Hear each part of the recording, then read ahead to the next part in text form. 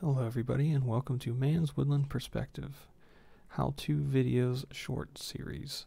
This episode is about HDR images and how to create them. HDR images are basically two different exposures stacked on top of each other to create a final image for proper exposure of shadows, highlights, and midtones. For this example, I'm using pictures I took recently of a train trestle bridge. This exposure is of the shadows. This is the midtones. This is for the highlights, including the sky. The sky is usually very important for getting in HDR images because so many subjects are very dark in contrast with the sky overhead, so HDR images are very helpful for that. To do this, you have your three images, select all three, or however many you have.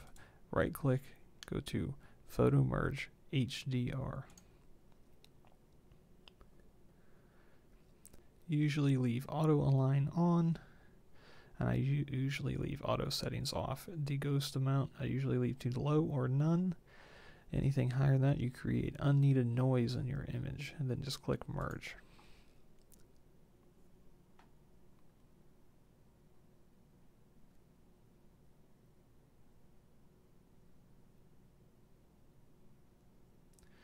Once the image is complete, it will be down here in your bottom ribbon, and will have the HDR prefix on it.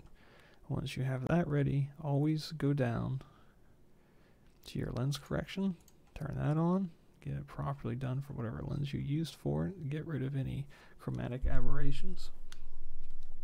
And then you can adjust your highlights to bring the sky back in. Have your shadows a little bit out, bring your whites up a little bit, give it more daytime look, and then your blacks you can lower a little bit.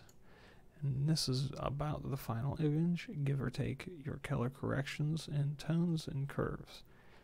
Hopefully this was useful for you in creating your first HDR image. Thank you.